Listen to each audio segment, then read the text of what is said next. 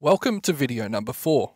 Today we are going to investigate a couple of number sequences in the Mandelbrot set. We have the Fibonacci sequence, the natural numbers, and all the rational numbers. You've probably seen the number file video on this topic, which is a great video if you haven't. But don't worry, I'm taking this video in a different direction. I'm going to try and give you some visual intuition as to why these sequences appear by looking at the underlying Julia sets. So let's begin. Remember back to video 1 when we showed that each bulb has an associated period? Well, if not, here is a recap. If we let C equal any point in this bulb here, you'll see that the orbit converges on a sequence of 3 points. It becomes periodic. And we say that the orbit has a period of 3. Every bulb attached to the main cardioid has an associated period. Notice that I can move C around within the bulb, and the orbit still converges towards 3 points. Here is the period 4 bulb. Notice that wherever I start C within this bulb, the orbit settles down to 4 points.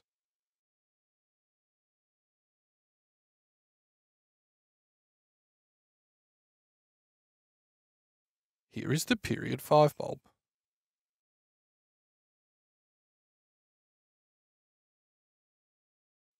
And here is the period 6. I think you get the idea. The number sequences we are talking about here relate to how these bulbs are arranged. Now here is the fun thing. You don't need animations like this to work out what the period is. Each bulb has a big signpost attached to it. Look above the period 3 bulb and you will see that there is an antenna with 3 branches right on the top. That is, there are 3 branches including the one that attaches to the bulb. This is our signpost. Above the period 4 bulb is a 4-branch antenna. And as expected, above the period 5 bulb is a 5-branch signpost. These signposts are attached to every bulb on the main cardioid. The bulbs on the period 2 circle are a little different. You need to multiply by 2 to get the period. But for the main cardioid, these signposts always work. So let's find our first sequence. Start with the biggest bulb, which is the period 2 circle. Now head in either direction. The next biggest bulb is the period 3 bulb. The next biggest is the period 4. And so on. We count by the natural numbers, all the way to infinity deep inside the crack.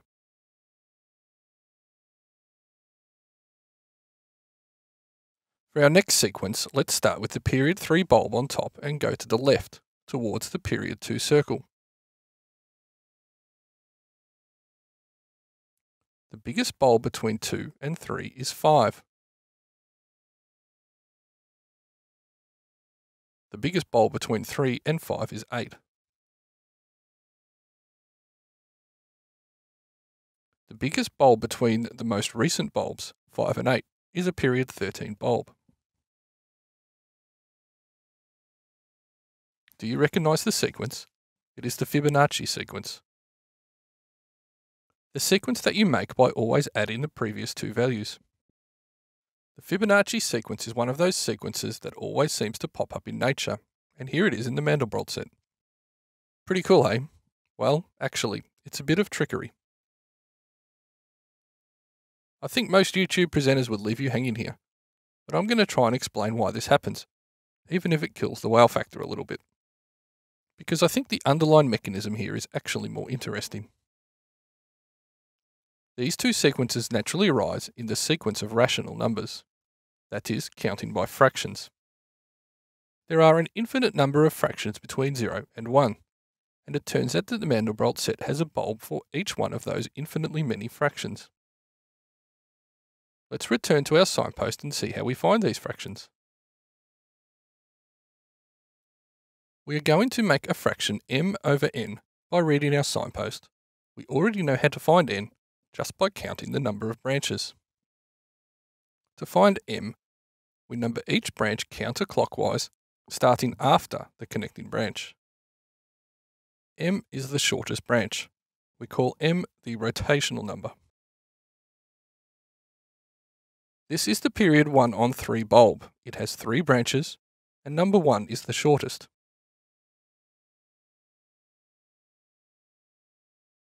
This bulb is 2 on 5. It has 5 branches, and number 2 is the shortest.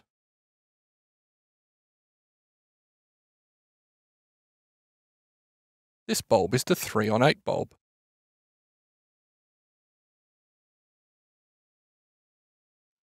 If you read the signposts, you will find every fraction around the main cardioid.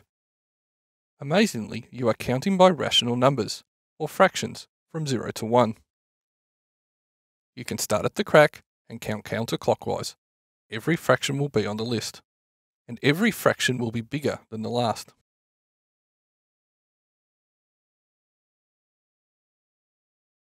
Of course, some of these bulbs will be tiny, because the bulb's size somehow depends on the value of n. If n is big, the bulb will be small.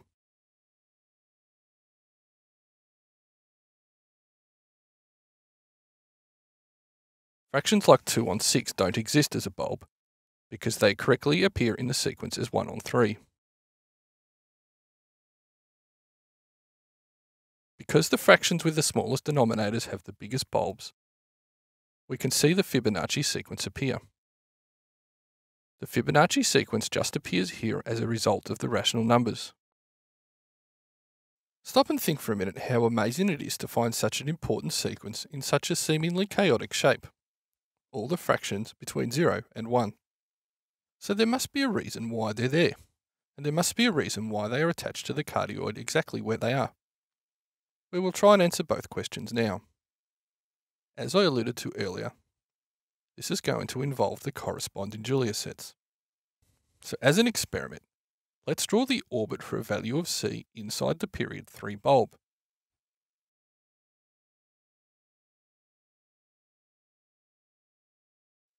And we can move C around in a circular motion, so we get the feel of what is happening all over the bulb. Now I'm going to swap out the background image, leaving the spots exactly where they are. Instead, here is a Julia set corresponding to C. Remember that the Julia set changes shape if C changes, so the motion of C kind of makes the Julia set dance.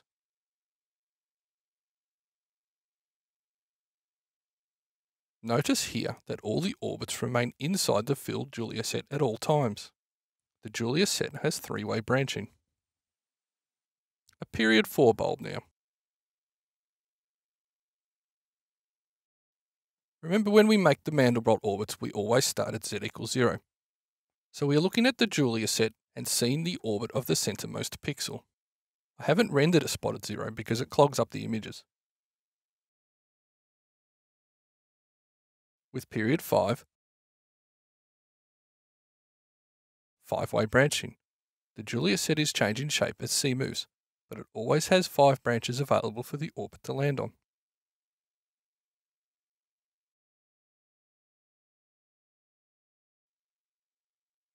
The period 6 bulb now.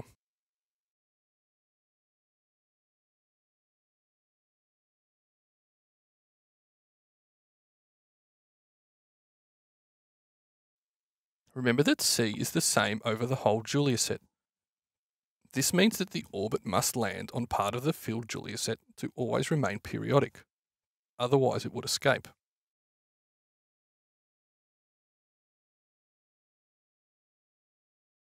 So to be part of the Mandelbrot set, the orbit must find a repeating path over the filled Julia set. Bouncing from branch to branch, it must hit its target on the filled Julia set each iteration, and equilibrium develops. The Mandelbrot bulb is the area where this equilibrium exists. Go just outside the bulb and you'll hop too far, breaking the periodic motion.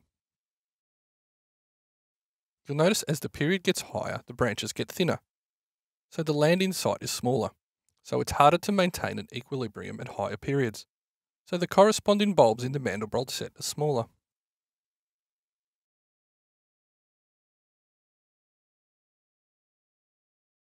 Now, our rotational number m that we found signposted as the shortest branch corresponds to how big the rotation is each iteration, i.e., it is how many branches the spot hops each move. Periods in the 1-on-7 bulb jump 1 branch.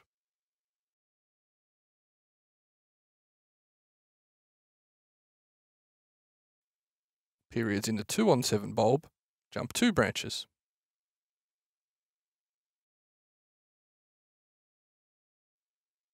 Periods in the 3-on-7 bulb jump 3 branches each iteration.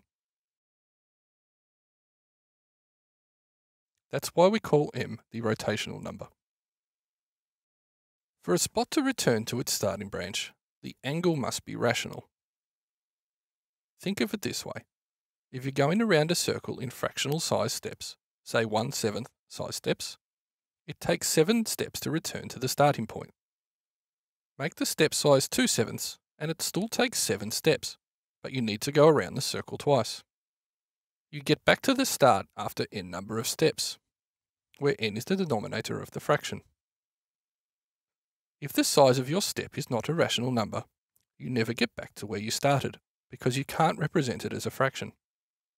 So this should give you some visual intuition as to why the bulbs appear as rational number sequences. Only the rational numbers can find a periodic equilibrium bouncing around the Julia set. Hence, only rational numbers form bulbs. It also gives you a bit of a clue as to why the bulbs are different sizes. So the next question we can ask is, exactly where are these bulbs attached? The period 1 area of the Mandelbrot set is known to be a perfect cardioid. The period 2 area is known to be a perfect circle, but other than that, there are no known perfect shapes. The bulbs are not circles, they are distorted. We can create a cardioid by rolling one circle around another.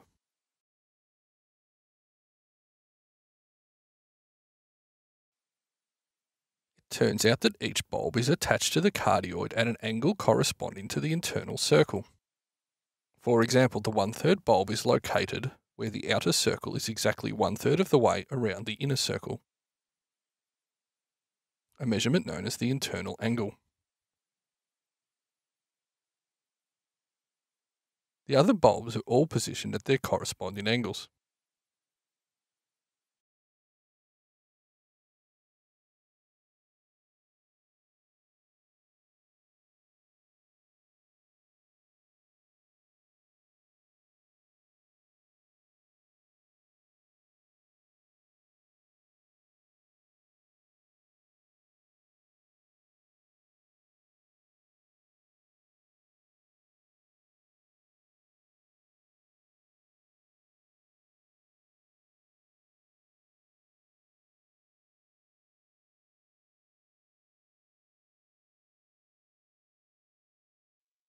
You may be interested into why these signposts exist.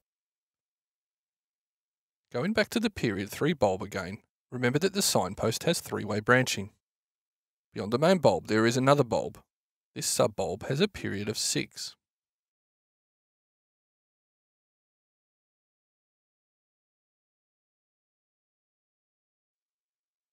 If you have a look at the Julia set, you can see that the orbits are bunched into 3 groups of 2. The Julia set still has 3 branches. There just seems to be a period 2 behaviour within the period 3 behaviour, giving an overall period of 6. I like to think of this as some kind of multiplication. 3 times 2 is 6. Head out one sub-bulb further, and you find that the period doubles to 12. 3 times 2 times 2 is 12. And the orbit's attractive fixed points also group into this pattern, 3 by 2 by 2. The Julia set still has 3 branches, so that is why the signpost above the bulb also has 3 branches. The 3 branching pattern remains beyond the original bulb. There is one other curiosity that I'd like to show you. If you remember back to the previous video where we built a Julia set, I can make a similar animation for the Mandelbrot set. It can't be explained so simply in terms of complex transformations, but it does produce an interesting visual. If I use a polar grid instead of a coloured circle, and then perform the transformations, you'll see that after many iterations, the picture inside the cardioid settles down.